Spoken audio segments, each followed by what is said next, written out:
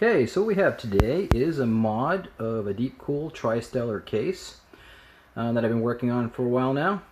It's basically the reason for the mod originally was that the graphics card itself runs so hot because of the metal case that it's in that I felt like I had to do something to help cool it off.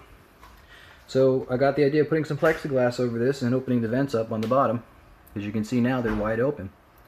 So one thing led to another, and I thought, well, why does the plexiglass actually have to be clear?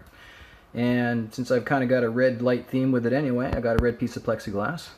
Put that on, and initially it just had, couldn't really see anything, just kind of barely. The plexiglass was darker than I thought. So part two was to go ahead and add the lights.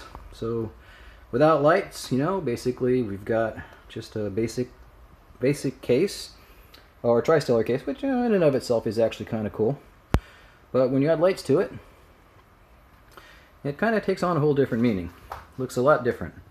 So anyway, it's one of my first mods. Hope you all enjoy it. The lid, of course, is held on with magnets and can pop it right off.